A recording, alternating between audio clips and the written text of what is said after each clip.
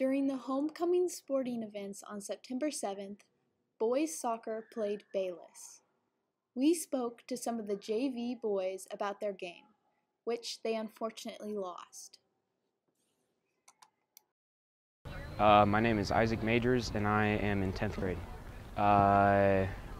Words I can't say, and I'm happy that we performed way better than the last time we played them.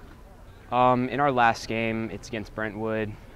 We tied them earlier, and we had a player, Ben, who broke his arm, and now we don't have him, so we are going to be playing more of a defensive game, and we're going to just get a lot of passing in and just move it up the field pretty easily. My name is Braden, and I'm a freshman. My last game, I feel like we can just talk to each other, make sure we get it down that we need to communicate more, you know. My name is Owen, and I'm a junior.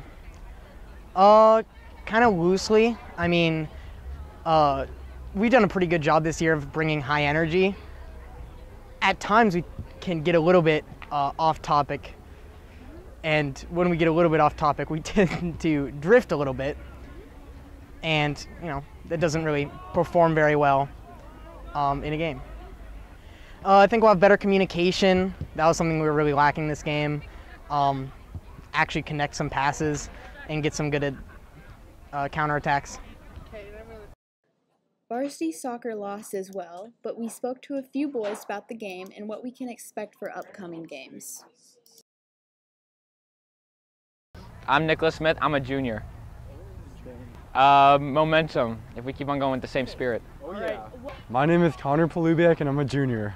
Overall, it was really good. I think we had 5 minutes of weakness, but... My name is Wyatt Mosley, and I'm in 11th grade. Oh, it was amazing. The whole crowd was screaming. I just felt, I don't know, this energy was great.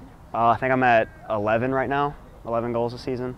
Oh, well, okay, the first one, it was like a cross into the thing, and a dude headballed it, and I slipped in the ground. And the other one, the dude just dribbled, and it was like right in the top corner. It was good, but I had lots of other saves, so it's okay.